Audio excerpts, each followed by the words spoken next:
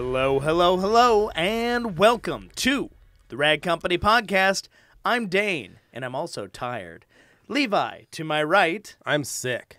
And Anthony, to my left. Also sick. We are the Rad Company Podcast, guys. What's up, guys? Man, and we just got back from a trip. Yeah, we got to go to the Gtechniq Serum. Luckily, we've got a large complement of Fisherman's Friends. Yes. So as a matter of fact, may I please have a grapefruit? Our immune systems have been compromised. We need to talk about that. That much time on airplanes will catch up with you. Taking advantage we were talking about it, and basically over the last 4 weeks, we've been home for less than 15 days. Yeah. Which means we've been on the road for like 15 days. Yeah, I was trying to calculate how many flights we took because I think we're somewhere in like well over I think like 14 total flights or something like that between everything. I can't remember the amount of times we've gotten on a plane and come down, basically. Yeah. And it's in the last getting 4 weeks. Kind of ridiculous, yeah. Well, and I mean, we like doing this, and it's fun, but we're done for a little bit, which is nice. Because there are people who do it for a living all the time, and it's you guys cool are for them, champions. But like, for us, in our case, it wasn't originally part of the plan, but now we realize we got to go out and meet people face to face, and it's a better way to do it because you want to get that interaction, but getting there is, Well, like Jason Rose flies a lot. Ivan LaCroix flies a lot. Yeah. Lars from Color Lock flies a lot around the world. Yeah. Like, and all of them fly all over the world, and so, like, it's interesting. And like I used to see, like, my aunt, she flies for Topgolf, and she does the same thing. Like, she's all over the world, and she's like wearing masks and sitting in first class and wiping. Yeah, those masks start to make sense after a while. Oh, yeah, I see that now that we're traipsing in on that and getting those. But Jeff was sick. He's the one that got us sick. Yeah. He was sick right before we left. Like, the day before we left, he got sick. But I mean, like, how crappy is that? I was sick for over a month. Yeah, right? You were with some virus, and then I have bad. 1 week of like, wow, I'm back to normal, and then you were bam. so confident too. Yeah, you were like, this is awesome. I'm like, he's like, my immune system is ready for it. Had anything. to have been right. Like, I was sitting there thinking, like, there's no way. Like, it's got my immune system's got to be like freaking, Superman right now. Yeah. And no. Not at all. You can hear it. He's talking through like his nose. Yeah, pretty can't much. even hear him. No, yeah, we so Jeff was sick. So first things first, we got on the plane on Wednesday. Wednesday morning, we got there to the airport. Jeff was like, "I'm really sorry, guys. I have a cold coming on. I feel," and we're all like, "Cool, awesome!" Literally, as we're walking to our gate, about to get strapped into a tube, hang with recirculated air. Awesome. And I got to draw the straw where I got to sit next to him for that first flight. So I was like, all right, cool. Let's just hopefully we don't get sick. Like, and I had been like prepping. Yeah. I've been doing emergency, like 2 of those packets every morning. Yep. Like my mom brought me one. She's like, here for you. I was like, awesome. This is going to be great. And that didn't work. I had zinc tablets from the Zicam, like cold tab. Like I had some of those. And I was like, I'm just going to boost myself so like I don't get sick. I'm glad I travel with all this stuff. Ugh. Yeah. So we got on the plane. First stop was in Seattle. Beautiful Seattle. Because you can't go the right way until you've gone the wrong way. That's right. and like you guys, me, it really sucks because I'm one of those guys where I have to be moving forward constantly in a plane to feel like, things are going okay. Going backward just to go forward kills me. Yeah. I'm sitting there thinking we truly have to fly from one end of the country to the other. Reminder, we are located in Boise, so going to Seattle, what we're getting at is Seattle's to the west of us. Seattle's 8 hours to the west of us by car. By plane, it's like an hour. Yeah. And so we hopped on a plane for an hour. Then when we left Seattle, we flew nonstop to Atlanta. All the way across the country. Which was crazy. Which was fun. Which it was a good trip. It was a good plane ride. Surprisingly, that was pretty great because flying into Seattle, there was a ton of snow because Seattle's getting dumped on right now. And so we flew into Seattle. It was a weird landing. It was like one of those ones where we kind of like floated in, and it wasn't really like a normal landing. And then from there, we stopped to grab breakfast really quick, and then we flew and then into Atlanta. That flight was only 4 hours and 3 minutes. Right. We were an hour ahead of schedule because of the tailwind, which was... Tailwind gave you a healthy boost. Which was like, thank God. It was amazing. That was awesome. Yeah. So once we landed in Georgia, it's funny because everybody's saying, prepare for nice weather. It's gonna be so much nicer than in Boise. We got off that plane, and I'm pretty sure it felt colder there than it did in Boise at that time. Raining too. Humid cold. Yeah, it was interesting, and so that was my first time in the Atlanta airport, at least that I know of, and it was busy and it was big, but it's pretty easy to manage and get through. Yeah, they have good directions to navigate. I've been in other airports where it's like Chicago O'Hare. Sometimes you're like, I had to stop once and go like, where is this? Because I couldn't find signs for it. Atlanta seems better prepared to manage the number of people that go through there. Yeah, Atlanta, there's tons of signs everywhere for everything. It was like, wow, this is a piece of cake. Yeah. So, but we got our rental car. We got ourselves a Suburban, and then we headed into Seattle, or into Atlanta. Sorry. We headed into Atlanta, and Jeff had rented us a hotel room for the night in Roswell. Roswell, Alpharetta, something like that. Yeah. So we stayed the night at a Best Western. That was by far the nicest hotel we've been in a long time. Like I don't know about that. I mean, I'm saying like for a 2-3 star for the price, low price hotel. It had the nicest beds I've ever seen. $70 a room, $70 a night. That's pretty cheap. Yeah, like the first room was great. Yeah. When we got a second room, we had some light bulbs out in our room. We had whatever. The towel bar was hanging on, like little stuff. But like the beds were nice. That was the most important thing, right? I mean, most of the time you're going to a hotel, you're just planning to sleep or stay there briefly, and then you're off. No, but it was good. So we all had a good night's sleep. We went to the Olive Garden though for dinner. I liked that because it was literally a rock throw. It was in the parking lot, so we just walked over there, and we got in there. We all got. I don't know what we got for food. I think I got the ziti. Chicken scampi or something like that.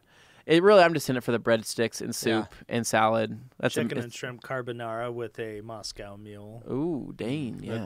Dane liked to eat fancy. So after that, though, we went back to the hotel, got a pretty good night's sleep, woke up the next day, and that's when we had to make our small little road trip over to the Atlanta Motorsports Park. Motorsports Park. I can't talk right now. Yeah. And so driving through there, and that was about an hour and a half drive. Yeah, and it's in the mountains, which is kind of cool. It's an interesting drive because you finally make your way out into Appalachia. Those are, I don't know the exact kind of location, but it's funny because, compared to where we live, it's all mountains and it's all forest, and it's just so crazy because. But it's different. Like it's like farmland in forests. Yeah. Like correct. Yeah. Like there was like forests, like farmland cut out of the forest, where here it's just mountainous. We're called the city of trees, but I don't think we have half as many trees. No, we have trees everywhere. We just learned that East Coast has way more trees. Yeah.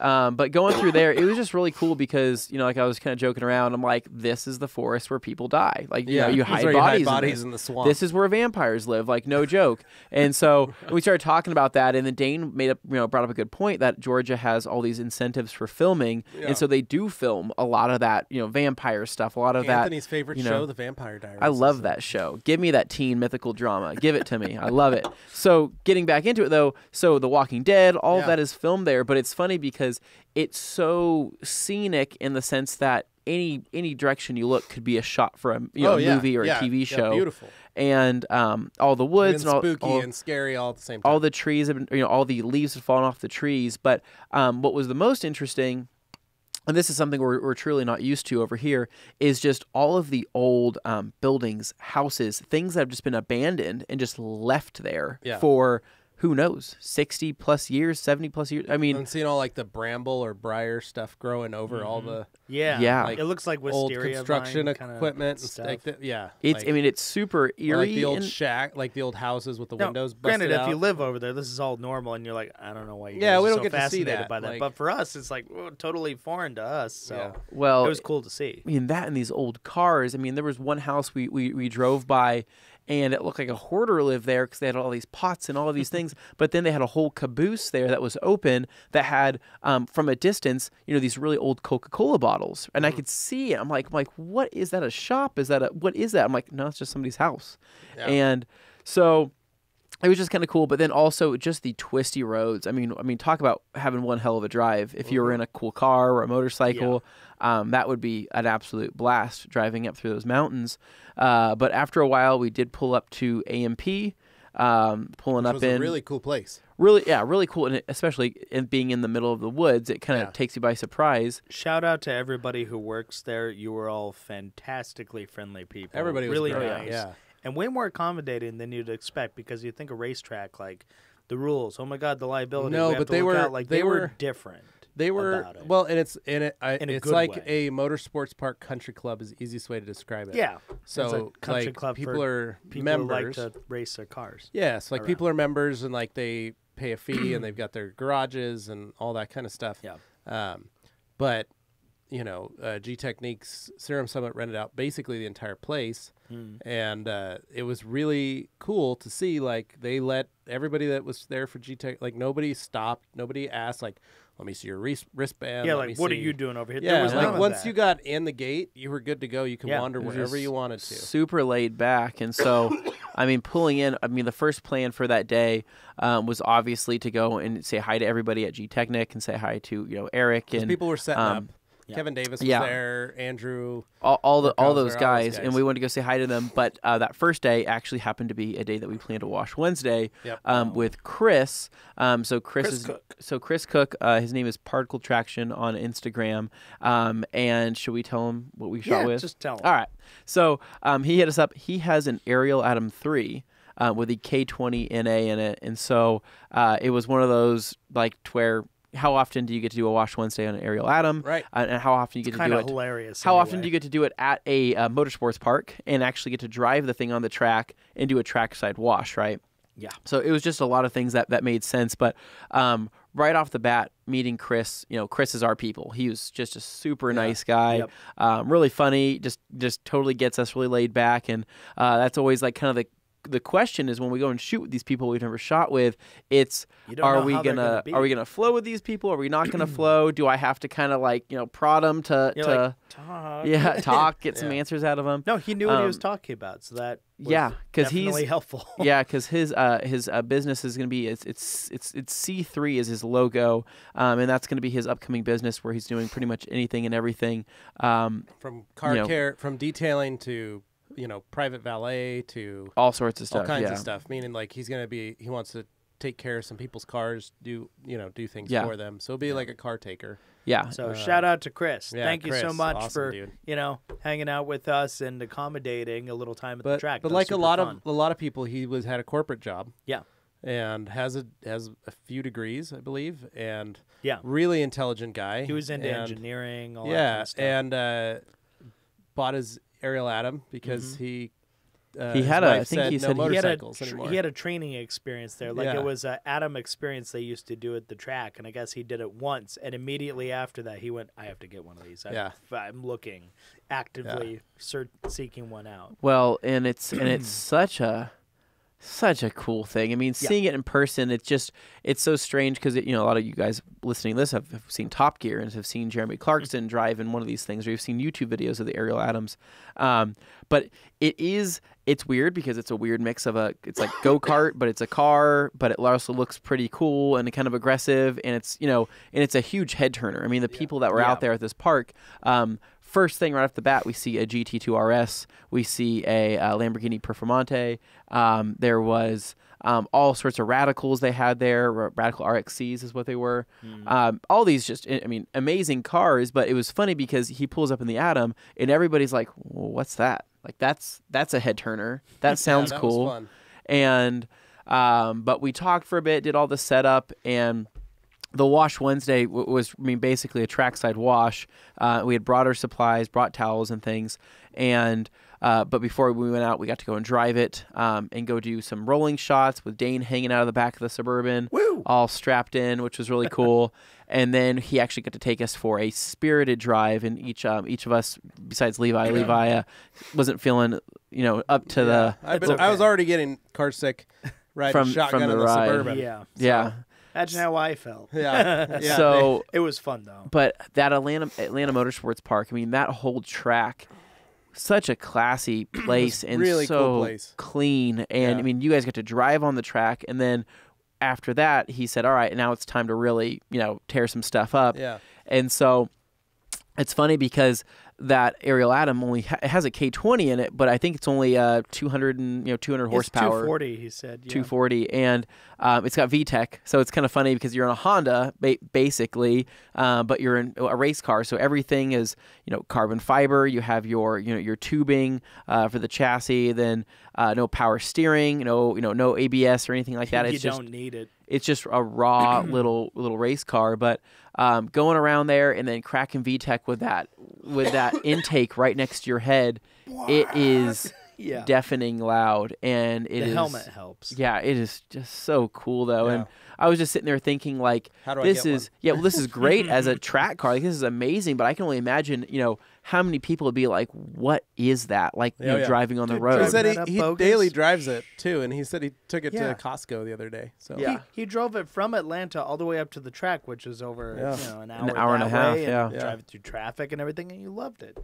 Yeah, it's just such a cool car. So after the drive, we went in, did our whole wash thing, and it was just cool because everybody there, some of the people knew who we were. Everybody started showing up. People were landing. Yeah. People were just coming straight to the park because it was kind of a hangout. Like, they were kind of having like a party. Like, there wasn't a lot. It wasn't like a real party. It was just kind of like, hey, everybody, we're still here setting up together. Yeah. Stop by the park. So basically, people just stopped in like when they got into town to say hi. Yeah. And what was cool is that I like the fact that people know what we do, when it comes to filming in these videos and things like that, and how how respectful everybody was. I mean, so like, Eric at Gtechniq was like, we're like, hey, we want to film this, and he's just like, do you want to film in this awesome race bay where you have, this whole thing? And we're like, absolutely. And he's just like, well, people are going to be walking by, but I think everybody just wants to watch you guys. And so it was just cool because as we're doing this Wash Wednesday, a lot of people might not know this once the video comes out, but we pretty much had an audience at the whole time. At every point of just people walking by and seeing the process. And just a really cool experience, rinseless wash. Got to use bead maker because obviously want to make that car slick as possible. But we had a couple cameos in the video and all of that. But we wrapped that up, and the rest of the day was truly just people like, hey, grab a beer, grab a soda, hang out, walk around, go mingle a little bit because it's going to get crazy once the rest of the public everybody gets in. kind of got a chance to like say hi and talk, and before 2 days of actual training and stuff. Tissue box over there. Sorry guys, I'm a sick guy here, so I'm gonna try to blow my nose away from that. So so then we all got piled in the Suburban, and we headed up to the Delonga Spa and Resort. So that's where all the vendors and VIPs basically for the Gtechniq Serum Summit got to stay. It's a very picturesque little place. Beautiful place. I say little. It was actually pretty big. Yeah, it had a bunch of small cabins, like 8 cabins. Had a villa, which is like a big house with a bunch of rooms, and then an even bigger house with like a lodge style with like the main house was like the restaurant, and there's bedrooms upstairs. Well, it was just very southern. It had that very southern vibe to rolling it. hills. I mean, it was wrap-around porch with rocking chairs and wind chimes. And really, I think the most breathtaking part about it is actually just walking into that initial, front room. Because to me, I'm thinking this was once a house. This was someone's house. A really nice house, and you walk in, but everything's been remodeled, and they have shiplap all over, all the walls and the ceiling. Yeah. And shiplap. Shiplap. Did I say lack? Yeah. Shiplap. Lap. It's wood on wood on wood. Yeah. Correct. It was a beautiful place, and you could smell it. It was great. But it was fun because everybody that was kind of there was staying there, so we all got a chance to have dinner together, which was cool, and then we got to have some fun. Ram from Color Lock was there, and he called me and said, hey, I just landed. I'm in my rental car. I'm driving. I'm just going straight to the resort. I'm not going to stop at the thing. And I said, well, we'll just meet you there. And if you're still awake, I'll call you. Because he had like a 16-hour, 18-hour flight. Mm-hmm. And he'd been up for like 24 hours. But we're eating downstairs, and all of a sudden, Ram heard all the noise because he was staying in one of the rooms, and he's like, he right came upstairs. down. He's like, hey guys, so I was like, I was getting ready to. I was literally texting him saying we're downstairs if you want to come on down. And, But so it was good seeing him. We got to have, it was good conversation with everybody. Yeah. Juan showed up, Juan Gonzalez of ASD, and you can never go wrong with Juan. Yeah, the one and only. But it was good. Everybody was just there. Like Keith came and sat down. Everybody. Like we just had a great dinner. evening. Yeah, good dinner. Had some burgers. Yeah, we had that burgers. was the only thing that I will say that I'd like. Oh, that was the Dahlonega to remedy for next year if we're staying there. Please, for my friends here, Dane and Anthony, I'd like you to provide some beer. Yeah. And for myself and any of my other friends that don't drink, some sort of carbonated beverage. Yeah. Maybe one like the hat you're possibly from the Pepsi lineup. Well, to give you an idea why Levi is saying this, because when they came up to order, place our drink order, the look in his eyes. we said, hey, what kind of beer do you have? Oh, sorry, we don't have beer. We just have wine. And then Levi says, okay, what kind of sodas do you have? Sorry, we don't have any soda right now. All we have is water, tea. and wine. And Levi's face, like the horror. That has never come across ever. Like I thought he was gonna start crying. Like he didn't know what to do. Like he if they would have said like, oh, we got Sprite and like Dr. Pepper. Like I would have made do. Like I would have I'll have a Dr. Pepper or something. Like sure. Yeah. I would have. But the fact that they just said water or tea, and I was like, okay, yeah, right. So. Yeah. Needless to say, it's not that we're so stuck up we can't handle those options. But I'd already drank all the water, and I'm like, I just don't want to drink water. Like, I need some flavor. If you guys are going to have a drink, like, I want to have a drink. We had no problem drinking wine. I mean, you guys, you started drinking some wine. We made the most of our bottle. That bottle went by pretty fast.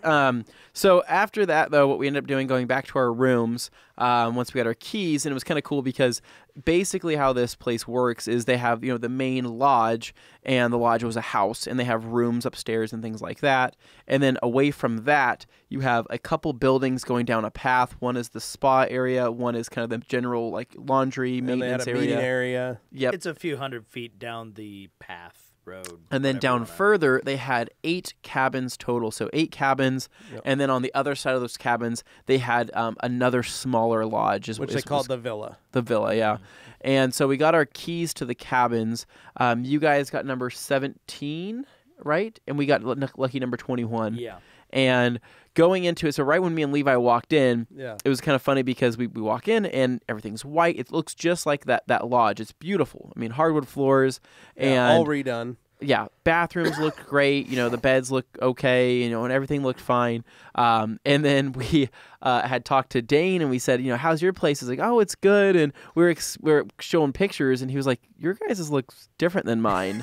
And we're like, it's the same size building, literally like 20 feet away, or 30 feet away. No, ours is a little different. Yeah. So we basically that night we were tired, we were out of it, so we basically went to go to bed. Super funny. Pretty much by the time I was laying in bed on my phone watching some YouTube videos, I'm like, where's the TV in this place? Yeah. How dare them not have a TV as I'm watching, video on my phone. And I'm like sitting there, I'm like, well, yeah, I think we're TVs in the woods. I was going to say, you're in a cabin in the woods. Well, and expectation of a TV should be like... Anthony's like, my Wi-Fi's not working. And I'm like, it's working just fine on my side. So, that's what's just so funny is that I'm all about camping, right? And I like doing that. But you still want DJ Roomba in the house. Well, it's just strange that you are, you're in a really nice little cabin, right? Oh, it was very in trendy and pretty. Trendy place, and then you're like, I'm away from technology, kind of, but not really, because there's Edison bulbs all over the place. There is,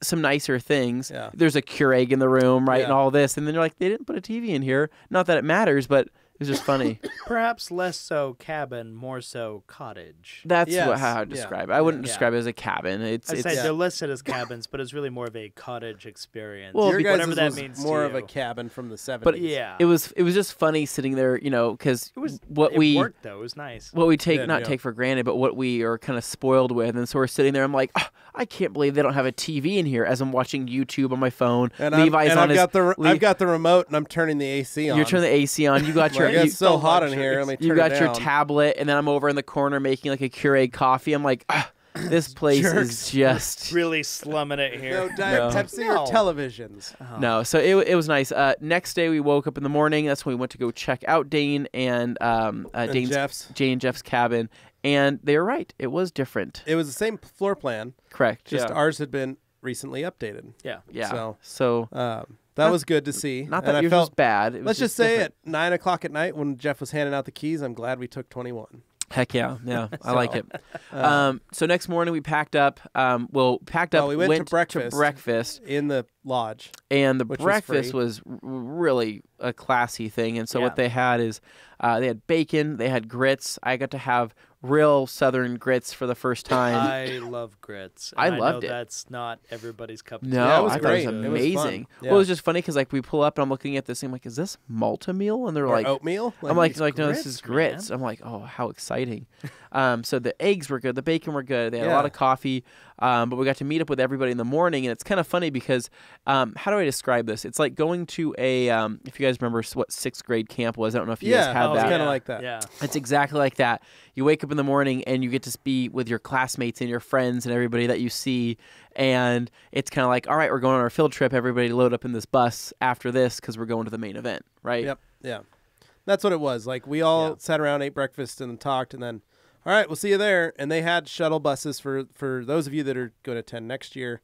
They have shuttle buses that you could hop in and get a ride to the motorsports park, which was 40 minutes away. Mm-hmm. It was only like 20 miles, but it's mountain roads. It's 40 minutes because you're out in the middle of it's mountain roads. So, but it was great. Then we loaded up, headed over to the event, got all set up, and when we got there at like 8:30, and the thing didn't start till 9, and it was packed. Yeah, we pulled up, because our stuff was set up the day before for that Wash Wednesday, and we get up there, and it was almost kind of a little overwhelming because there's so many people upstairs because they had a really cool little coffee set up there with a guy that flew in from New York, a barista. Yeah, just to make coffee, which was super cool.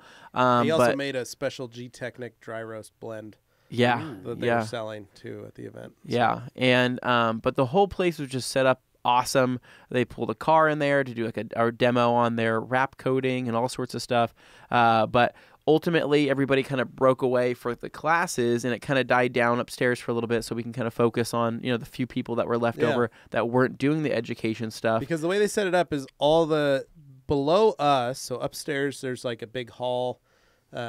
And a big classroom. And so that was open for like the vendors, and people could come check out our booth and look at Gtechniq stuff and Detail Link and Detailer's Helper and Lake Country and stuff.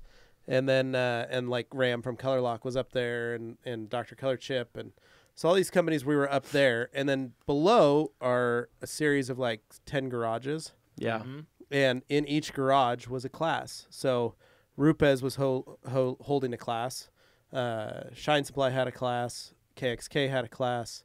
S-Tech had a class going. PNS was doing one. PNS was doing one. Who's the other attenders company that was there? Exo Shield. Yeah, Exo Shield was doing a class.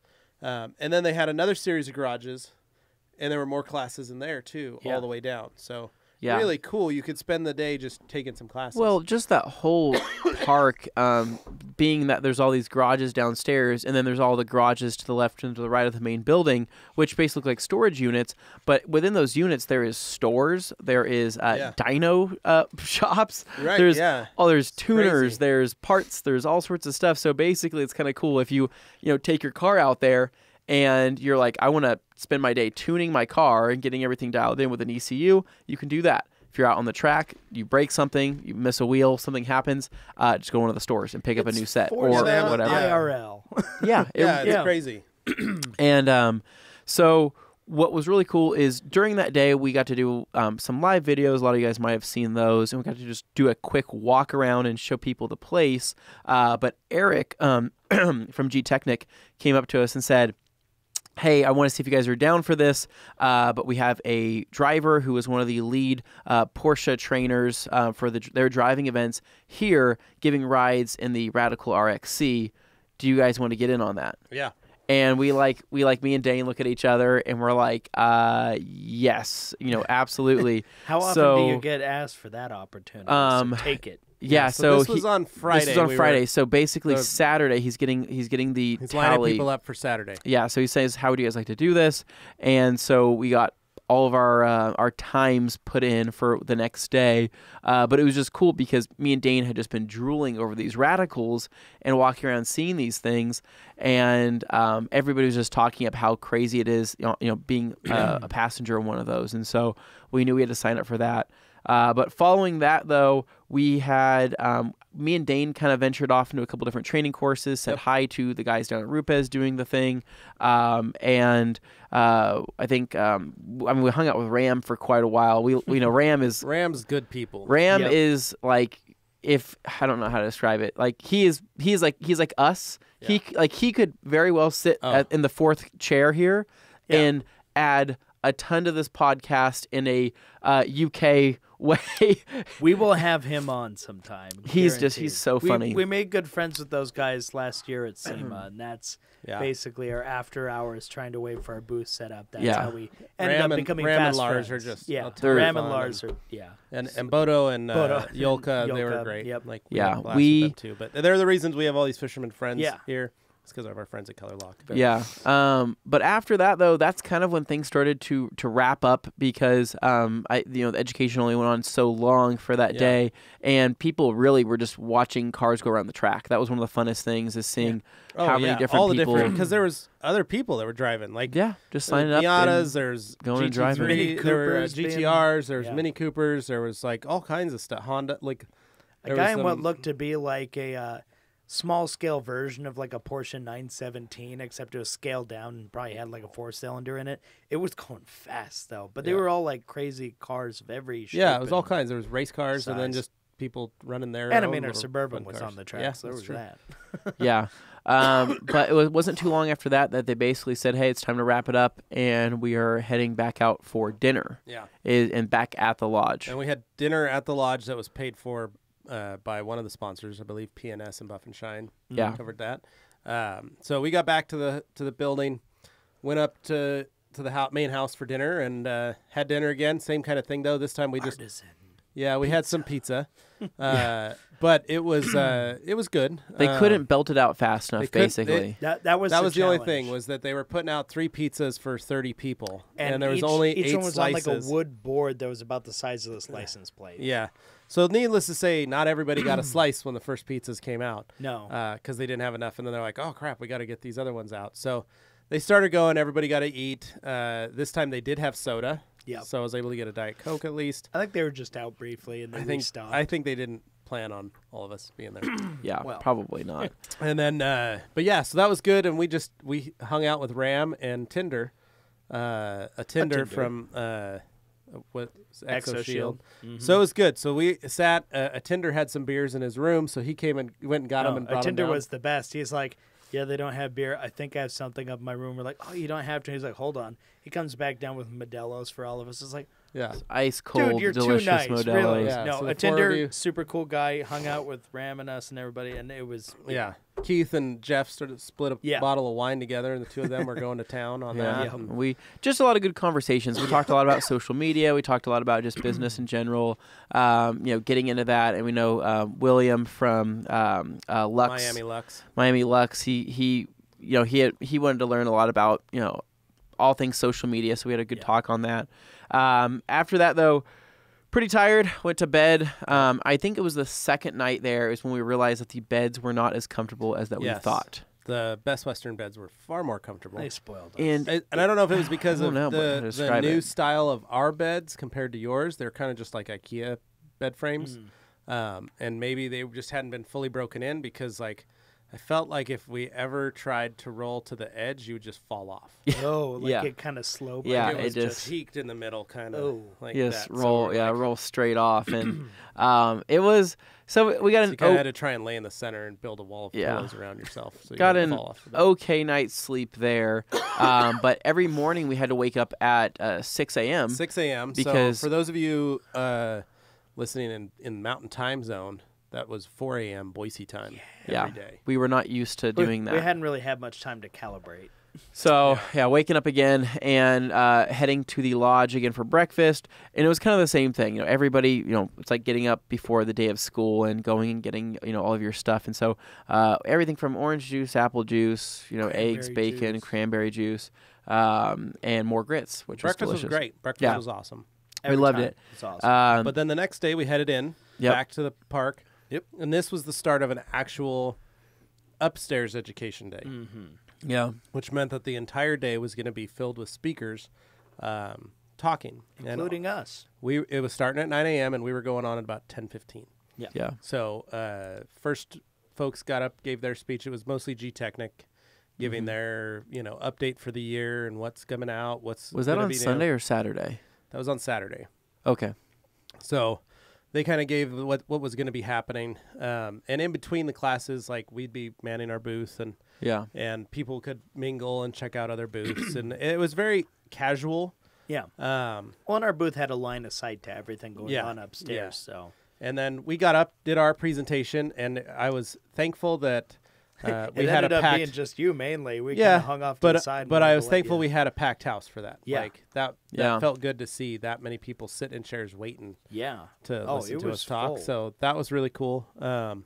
And everybody was awesome, asked some great questions. I love that, for us and for those of you that are listening to the Rag Company podcast daily, like you guys are fans and watch all our stuff, it's may not be news to you, but to us it still surprises us when there are people that still don't know about good microfiber. They still don't know that it exists or that we have really good pricing or any of that kind of stuff. So we'll learn that again later in our trip. Yeah, but it's just like people, it's good to know that this, like, because for us, I feel like sometimes like we're going to run out. Like we're going to get, like, everybody knows. Everybody knows we're done. Like we don't have to keep telling people because everybody knows. Nope. As it turns out, it there is always not seems to like be that more so far. Yeah, there always seems to be more people. So that was really cool because everybody got to talk and chat with us afterwards, and that was the day. Like we literally, every manufacturer got to get up and give a little talk. I hung out during Lake Country, during Color Lock, during Buff and Shine, through part of the PNS talk. Like it was fun to be able to sit through all that and listen to all the different speakers. And I mean, that's how you learn, right? So that was cool. And then about 3 o'clock rolled around, or 2:30, and you guys had to suit up. And that was pretty cool. So we basically, Dane, if you want to explain the process. I'm gonna go to the bathroom real quick. Okay, you guys talk about that. Well, before I do, perhaps I get another fisherman's friend here because my voice. Which one do you want? Ooh, is that mint? Spearmint. Spearmint. I will do spearmint. I'll start it off, and Dane can jump in. So yes, please. Basically, what we ended up doing is Eric came up and said, "Hey, you guys are good to go. Get downstairs. You guys have to go to the shop that is located next to the building. It was called. What was it called? I don't remember. Precision. I don't know. Something driving. I don't. Distributed something. Yeah. Yeah, something. It was a driving shop, is what it was. And so you'll see Randy Popst, right? Oh, yeah. No. Well, that was during our thing when we were watching other people going around the track and stuff. That was during our day with the Aerial Atom. Correct, but he is a not a rep for this shop, but he's like somebody that does a lot of work with that shop for social media and stuff. People who know, like, car magazines, online internet car videos, stuff like that. You probably know Randy Popst. Yeah. And he just walked out there on the balcony with us. We didn't know he was there or anything. He just popped out and looked over. I was like, that's Randy. Oh, that's cool. Well, Dane was like, he's like an older version of you, Anthony. I always joke, I'm like, Anthony, you and Randy kind of look alike. I think just a little bit. Glasses. You're like a younger. What does that even mean, shape Dane? your face, and you're a little younger version of him. So. Okay. Anyways, internet commenters, let us know. Do you think Anthony looks like he will eventually grow into becoming Randy Popst? It's not a bad thing. He's got a good-looking wife. Congratulations. So going from there, though, what we ended up doing, went to the shop, we suited up, and the suiting up process, it was just super funny because you have a lot of these guys that signed up for this ride along that have never been in a suit before, they've never put on a helmet before, so where everybody was kind of struggling getting everything put together. But once you got the suit on, you would have to get your brace, your neck brace, and then your helmet that all latches into itself. Following that, we started walking over to the actual track there, and it was kind of one of those like weird experiences where you feel nervous, but you're excited, but you also don't know how it's gonna, what it's gonna be like. There were several people leading up to that who were like, "Oh, it's gonna rearrange your guts." It's yeah, gonna, your everybody brain is gonna need to they were talking up a recalibrate talk after for this. you guys. Yeah, And they're like trying to psych you out, but at the same time, they're also like trying to get you excited. Yeah, And in your head, going, "How much of this is true? How much of this is just complete like fabrication?" And what's my experience going to be? Because maybe I'll experience it differently than someone else. I just didn't want to throw up. I mean, which I've never thrown up on anything. Well, and Eric was joking, like walk out in the parking lot, was like, "Oh yeah, don't walk over there." Willie, yeah. Well, and mind you, all of us were still feeling good. Mm-hmm. Yeah, and Jeff was the only one that was still like kind of sick. And he was on cold medicine. So this was a brief window in the time. The three of where us those are who all still in participated. great shape, technically. So you guys were perfect to go. Yeah, and so I was kind of nervous, but I was excited. So he pulls up in the Radical RXC, and this thing is just absolutely brutal. 650 brake horsepower, it's twin the turbo same engine as the new Ford GT. Yeah, it's an EcoBoost twin turbo V6. Yeah, so it's 650 horse, but you're talking in this platform, this chassis, it weighs less than a Ford GT. Oh, absolutely. It has more aero than a Ford GT, which already has crazy aero. But insane downforce, insane everything, and you are in a race car, so it's like a Le Mans prototype racer. So he pulls up in it, and everybody's like, "Well, good luck." And so one of the biggest struggles is actually getting into the damn car. I mean, you really didn't know because you have to step over the whole door area, what you would call a door area, step into this seat. And you're stepping into a carbon fiber seat, right? And me, like, in the OCD is like, is like killing me because I'm sitting here thinking, I'm standing on this. There's dirt on this carbon fiber. It's scratching into it. Like, I'm sitting here like, oh my God, I feel so bad, but this is what everybody's been doing. So you step in, you got to kind of turn yourself around and then literally just slide into this. Kind of pirouette in place, and then you get in. How close was your left knee to the entire control stack? Oh, like yeah. All of the stuff. Like, my left knee was behind it. Yeah. Because it kind of came down off the dash. The driver was like, don't, be careful, because if you hit this switch, you're going to break something. And so basically. you either had to be a really slender person or somebody that's really, knows what they're doing, because sliding into this, it's like sliding into like a mummy sleeping bag. Yeah. Like you're tight. And once you get in, and that's when you have to put your seatbelt on, and it's I think it was a 3-point harness is what it was. It was basically like having it was basically like a disc, and then each it was I think it was a 3-point side of it. And once you tighten everything down, and so it was kind of like sitting in it for the first time when I was like, all right, this is about to get pretty crazy. And when you have a Hans device on too, by the way, they made you wear that so you don't go snapping your neck. Yeah. So right from the second that thing started taking off, because I was first in the car, the gearing, right? You hear that transmission, and you feel that kind of that want to go, and he's putting around in the first corner. The first quick corner he takes, he starts getting on it a little bit, and it was the transmission whine, it was the sound of the turbos, it was the instant traction you felt, but it was also that low center of gravity because you're just so low to the ground. And right when he took the first corner, I'm like, holy crap, prepare yourself, prepare for, like, be prepared. You're clenching. But like, no, but I was like, let it happen. But I was like, because I asked him, what should I do? He's like, just relax, put your hands on your knees, and don't fight it, because you're gonna have so much more fun if you just let go. And I said, well, right. As long as I'm not letting go of like my bowels, I think I'll be fine. Right, that first corner, bam, first gear, he gets on it, and it was like, dude, going into hyperspace. It was insane. The combination of the turbo, the combination of that traction, but then also it just felt good seeing how confident this guy had been, because he had been doing this all day long, setting these, I don't want to say record laps, but he was just setting these really good times. and it was Dane.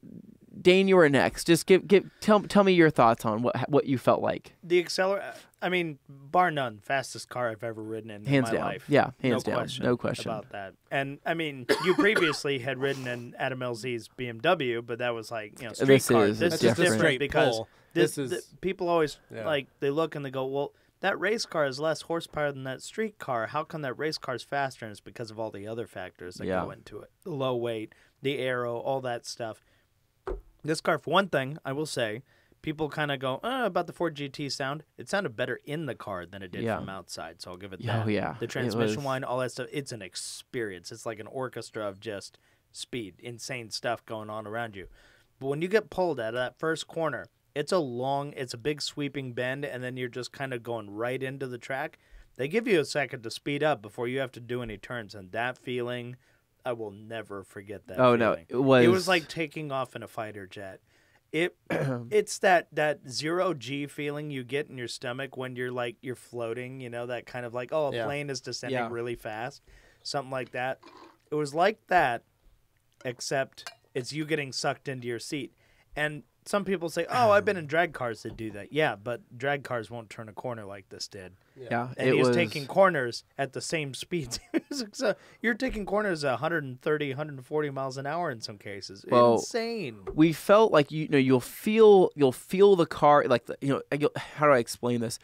It was when he was on it, full gas, right, is when you felt the safest. When he would let off the gas and you'd be, going around a turn, or he'd be trail braking, when you would feel it kick out a little bit is when I felt like the sketchiest, right? Yeah. But so basically I was like, the faster he goes, the safer I feel because of the grip and the downforce. Yep. But there's a couple turns where, he goes from a straight into a turn and he just slams on the brakes, and you are, how do I explain this? Your feet are about to go through the damn floor and you're about to start Flintstoning that thing because of just how much that brakes.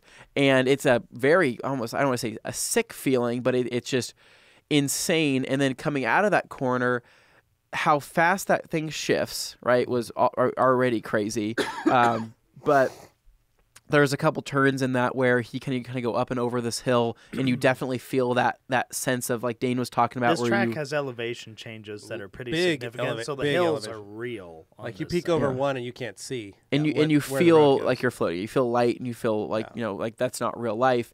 But I think the craziest part was during the whole ride, you have a dash in the middle there that shows electronically an LCD on everything that's going on, right? It shows your braking, it shows your boost and all of that. And I'm sitting there coming around one straight, I'm trying to kind of pull my neck to see what's going on, and I'm looking at that and I see full throttle. I see I see 77, right? I see like this fluctuating number around 70 something, and I'm like, what is that? I'm like, 77 miles an hour. We're going a lot faster than 77. And then I look closely, and it said PSI. And I'm like, we're hitting 77 pounds of boost in this thing. And for reference, like my Evo hits 24 pounds of boost, right? And it feels already pretty quick. Times that by 3. 77 pounds. It's pretty insane. And then that's when I looked at the miles per hour, because I had to find it on this list.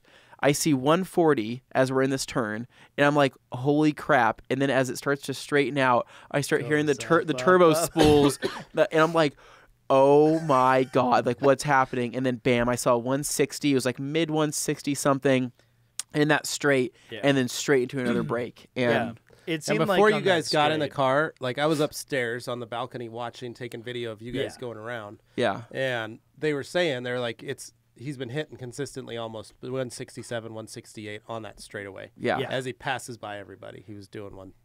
I was going to say, I saw that, so miles an hour. He definitely was. It was, and it's crazy because, I don't know how it's to a tight technical track. It's not a high-speed track the way a traditional one. The only reason it's a high-speed track for this car is because it's capable of doing that. But any other car would struggle to get over a 100, 120 anywhere on that track. Yeah, and we it was funny because right when I got out of the car, I look over at him and I'm like, hey, I really want you to push it for my friend over here. I just said he's Mr. Safe, and let him live a little bit, and he was like, got it. I'm like, you're like, he's basically James May. Okay. Yeah, pretty much. He's the James May. And so he took you around. And I think both of us, by the time that ride got done, we couldn't stop smiling. It was like you guys were buzzing giggling. After. Yeah. So I was like, I felt like, I want to say I felt high, but it was like adrenaline rush to where I'm like, I feel like I'm on top of the world, and going and taking the stuff off.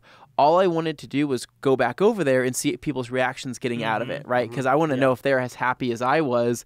And I can't say that for everybody. I know Mark Elliott got out and he was kind of like, that was a lot. Keith got out. Keith was like, that was pretty fast, pretty quick. And I'm like, yeah. And well, you end up David with a bunch Patterson of tough jumped guys. out and was like, oh my gosh, that was great. That was amazing. Yeah. Which is that works so for funny with David Patterson. He's like Mr. Muted when he's talking to you about technical stuff, but you get him talking about something like Hondas or something, and all of a sudden it turns, it's like, guy. It's like, whoa, where'd that come from? It's awesome. So we were on another level, and that was where we told Jeff when he's feeling better next year, he has to do that experience because it's unlike anything that we've done, and they do offer that as a thing. I believe it's anybody can do it. It's $150 for 2 laps is what it is. You basically rent the fire suit, the Hans device, and the helmet. Yeah, and then the laps are if free. you go do that, 150 sounds like a lot. Worth it. Hands down, absolutely worth it for how much fun that was, and like nothing else. So we got to do that, and then we were really Saturday night was basically Saturday night was we had to go to the winery after that. Right. But we left early. We kind of closed down early. Because it was basically the end of the show. So we packed all our stuff, put it in our crate, got our booth knocked down, all that stuff after you guys got done doing the race, the drive. We got everything packed, put away, and then we headed into Dahlonega with Keith and Justin Lobato and Juan, and we found a little tavern called Spirits that may or may not be haunted. It was fun. I loved it, dude. It was a cool little place. Fun. I loved that it. Town, that town was like that town was very old. It's a very high concentration of antique stores. Yeah, 1833, which was pretty cool. Yeah. It was I felt like they were doing ghost tours and stuff. I felt like I was in a Vampire mythical Diaries. teen drama, and I loved it. And I was like, holy crap. How can I get powers, and how can I live here and be you just start watching Supernatural like a 300-year-old vampire, hanging out with these cool kids. I just want to go to high school and be like, hey guys, I'm in high school too. And they're like, how old are you? I'm like, don't worry about it, man. So no, we went there. We did that, hung out, you guys had some beers. We walked around. Then from there, we walked around and got to check out everything else. And it was a cool little town. It was just a cool town where I think realistically it could totally be a destination place. Destination, but to the point where if you wanted to go visit there for the day, plenty of stuff to do between antique stores and everything else they have there. No, like next year if we go, I'd like to spend some time in that I'd town. like to hang around there. There was an ice cream shop. There was an ice cream shop. I was very excited to see that. Yeah. But then we headed back to the cabins, changed real quick, regrouped, so to speak, and then headed over to the winery, which was like 5 minutes away. And it was cold outside. It was really cold that night. It was like Boise cold. It was Boise cold. But we walked in, and it was a big, great room in this winery. We had barbecue. Yeah, lots of good stuff. There's drinks. Lars had made it. He flew in only for the one day. He was going to do some other stuff while he was in town, but he had flown in for just that end of the show. Yeah. And we're like, oh, man, you missed it. But he showed up for the open house the next morning. But it was fun. So we got to see Lars. So, again, Lars is the reason all these fishermen friends are sitting here. Thank you again, Lars. So we hung out with Ram and Lars and everybody. It was good to see the whole team. Everybody was there. It was fun to just, go back and talk with everybody and catch up with the people that we maybe had talked to in the first day or the second day or whatever. It was just, it was a good event, and everybody was invited to that event. So they gave out awards, they gave out door prizes, there was raffle. There was cool. There was just a lot going on, but I think I don't want to say it was the hardest part about it all. Was if it was nicer weather, there would have been more people being able to go out in the there was a huge deck, there was deck and huge patio. Interior was packed, and the patio was like 4 people. Yeah, because it was just so cold. But what was really cool though is seeing, it's funny because we look at Gtechniq as a very big brand, right? And they are a big brand in the coating industry, and they do have some fantastic chemical products.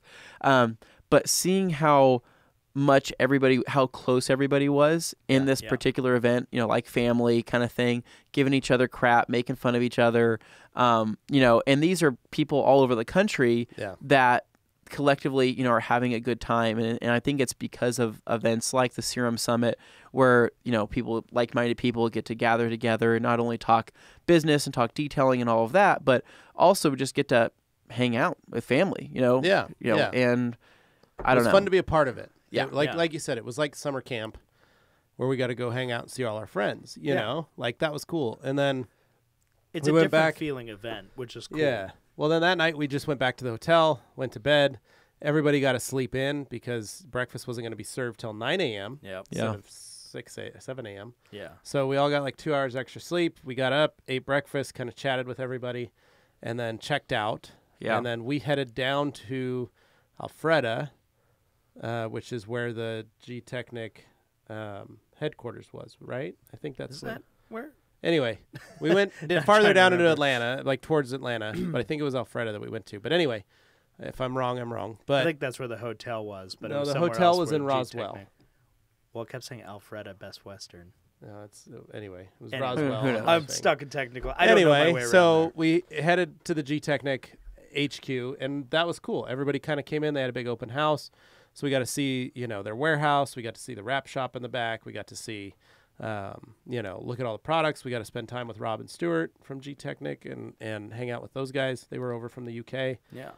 We got to have great conversations with them. Fun to talk to Lars and Ram. Yeah. From Color I think we Lock. had more time to talk with them there. Yeah. And then they had to leave, and we were going to grab lunch. So we went to lunch with David Patterson and the boys from KXK. So Noxie, Kilmer, and Andy. And so we went and found a barbecue joint, had some barbecue with them. Good. Talked about some future video plans, which I think you guys are going to really love. I mean, it's we're going to have so much fun with this future stuff and all the stuff we've been planning because come April 1st, we're going to have kind of the superstar meet here at the Rag Company. Yeah, April Fool's Day. April Fool's Day with a lot of our friends. And we've just been brainstorming. We want to do something out of the box, super creative. And we definitely want to film some stuff with the KXK boys and the rest of everybody else. And so we have really cool idea. We'll probably maybe talk about it a little bit more as that comes closer. I haven't seen anything else like it. No, it'll be fantastic. And we, but that lunch was great. Lunch was great. And then we headed over to Andretti's in Roswell. Yeah. So that we could do some go-karting. And that was fun. So we went up, did some go-karting with everybody. You guys can see that on Facebook. Jason beat like all of us. Yeah. Jason Kilmer. Imagine that. Beat everybody. He put the fastest lap down out of everyone, and even he was laughing. He was like, "I was steering with my knees and one hand." Like thanks, rub it in more. Yeah. So that was impressive. And then we just kind of two other guys on the track who were those really guys were jerks. Aggressive. I hate those guys. They were mean. There's two other guys on the track that weren't part of our group. They weren't part of our group. They were into rubbing and bumping. And they're the guys who wait until Rubbin's afterwards racing. and they're watching to see their stats at the end, and they're bickering with the guy running the booth on the timing and stuff. It's like, man, these guys take it a little too serious. So then we hung out, and then we went down to the bar there, and you guys got some drinks. We got some desserts and some cookie soup. Yeah, and then we just headed back to the Best Western in Roswell. We had rented a room there. We liked it so much we got it twice. Yeah, and so that worked out really well.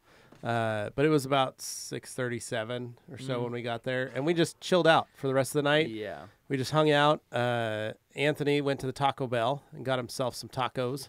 Late night tacos because it was in the parking lot next to the Olive Garden. Mas, Anthony. And but we just hung out. The whole goal, there was such a crazy long trip. Yeah. And we had given ourselves till Monday. We probably could have gone home Sunday night. And next year maybe we will.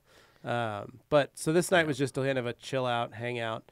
And Monday morning got up, had breakfast in the hotel, and went to basically head back to the airport. We stopped by this little car company, said hi, checked out this guy's car shop. California Car Company.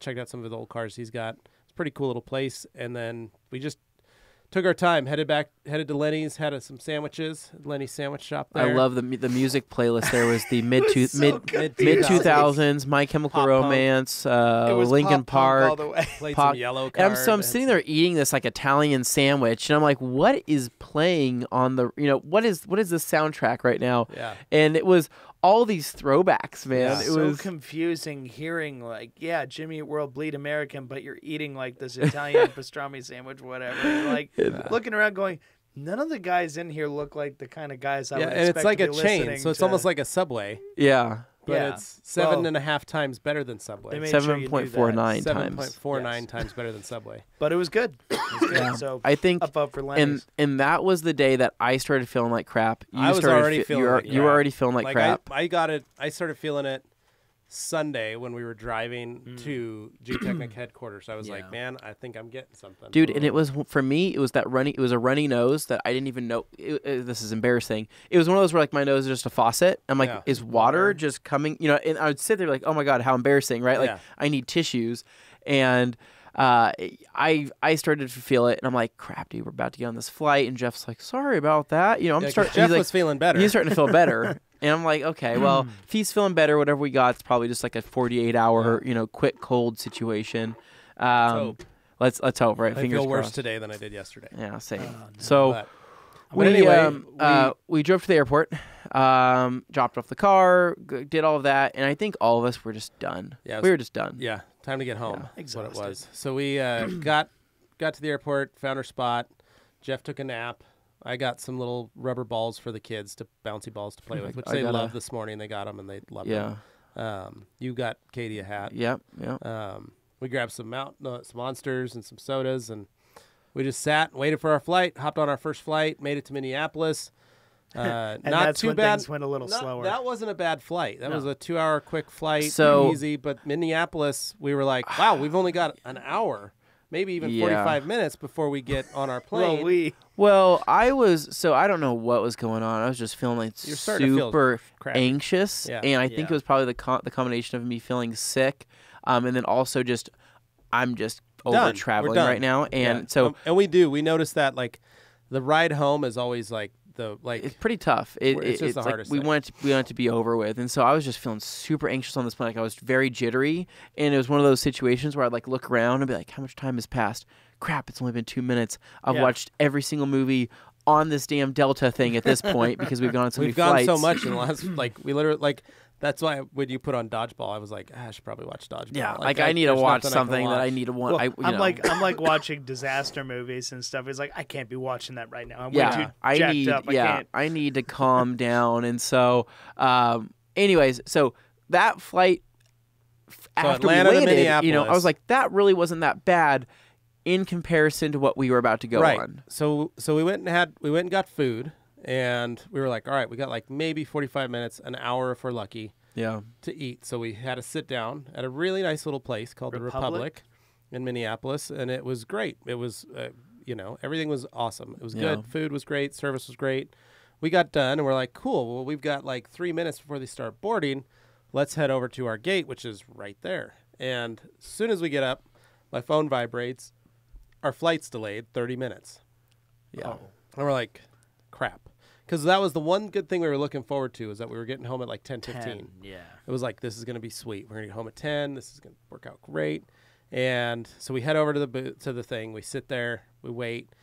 They come over to the announcement. We're waiting on the stewardesses. They haven't flown in yet. So we're waiting until they get in. They've got to deboard their plane, get everybody off, grab their gear, head over to this plane, get this plane prepped, then we'll start boarding. 45 minutes later, they board us. So we sat for 45 minutes extra. So now we've been delayed in Minneapolis for an hour and 45 minutes. That was our layover, right? Yeah. We only had a 1 hour layover. We're like, wow, this is amazing. Now we're laid over for an hour and 45 minutes. We get on the plane. We sit on the plane. Everybody's in there. They're like, all right, everybody, let's turn your phones off. Get ready. Cabin doors closed. We're moving. We moved for about 5 minutes and then stopped, shut the engines off, and proceeded to hang out for another hour. Because we were in line with like 20 other planes. Because they were de-icing the planes. I can't keep doing this, people. I can't. The thing is I'm already anxious. I'm already bottled up, and I'm already psyched myself up to get on this stupid plane, and the fact that it just sits there.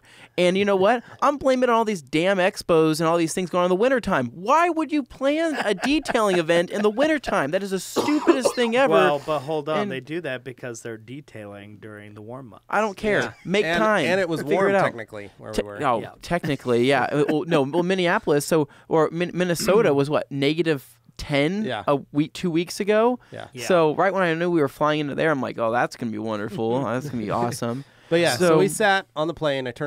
I watched the whole movie. Yeah, I turned my phone back on and was texting my wife and some friends, and I was just like, this is boring. This is like, looks like I'm gonna be home at about 11:30 now, and then 11. At first it said like 10:45. Then the estimated time of arrival was like 11:15, 11:30, 11:45. Yeah. I was like, getting pushed back.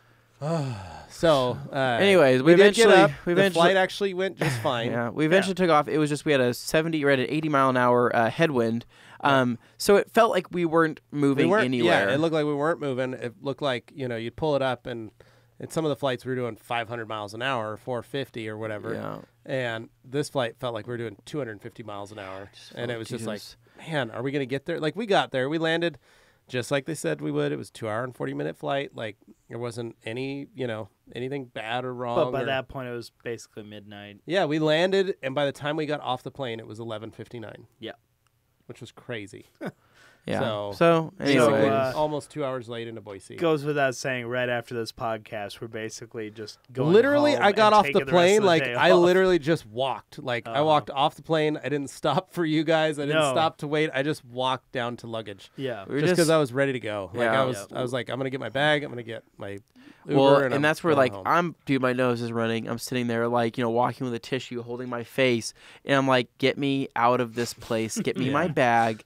And Katie, I felt bad because I told her we were getting in at this time. Yeah. And she'd been waiting for like 45 minutes. And you showed me on the plate, like your camera system. And I told her, and I was like, hey, I'm like, you're leaving pretty early, but she didn't get my text until she got there. And she's like, well, there's no point in me going home. Right. I'll just sit here and wait. So I was like, grab my stuff. I'm running out. See you guys tomorrow. Yeah, you didn't want to make her wait. But yeah, so anyways, we're going to finish this podcast up, and then we're all going home, and then... but it was great. I got home, 12:15 in my door, threw my bags down, kissed my wife, went to bed, woke up this morning, took Hadley to school. Yep. Plates for the Suburban came, which was dope. Nice. Got to put those on after the podcast. And then I hung out at home. Yeah. And we came in only to do the podcast because we kind of need to give you guys this data dump, so to speak. You guys wait for us, so and better to do it fresh. And we know you guys want to hear about it, so but then I'm going home. Yeah, I hear that. I'm going to be taking Friday off because I have some car stuff going down on Friday. Nice. Coils are going on the Civic, and I'm excited. That and the wheels, and so but yeah, we'll be here for tomorrow and Thursday for the Q&A. Yep. That will definitely be happening. So for those who are fans of Thursday Q&As, not to worry. We got you covered. So we'll be doing that. But in the meantime... But we're home, guys, till June. So no more trips. We'll have people come in to visit, which will be exciting and fun. I know. The ultimate goal is to get more people to come to us. Yes. Yes. Please, come hang out with us. Please. Just, like if you're feeling like you're like, hey, can I come over there? We'll be like, yeah. Yeah, I'm not trying to be a doors rogue. always open. We'll take you to the Boise Fry Company. We'll take you to we get strangers for visiting who just like, oh, I bought your stuff one time, but I didn't realize you were here in town. I passed through. Can I get a tour? Yeah, absolutely. Come on down, hang out with us. Get the tour, man. So we're open to that. But anyway, guys, let's see, about an hour 8 into it. Great. Okay, well, that's good for Main Show 80, I'd say. That's a good one. All right, guys. Well, let's get some rest. Let's feel better. And when tomorrow rolls around, we'll be able to get a few things done on Thursday. If we feel better. If we feel better.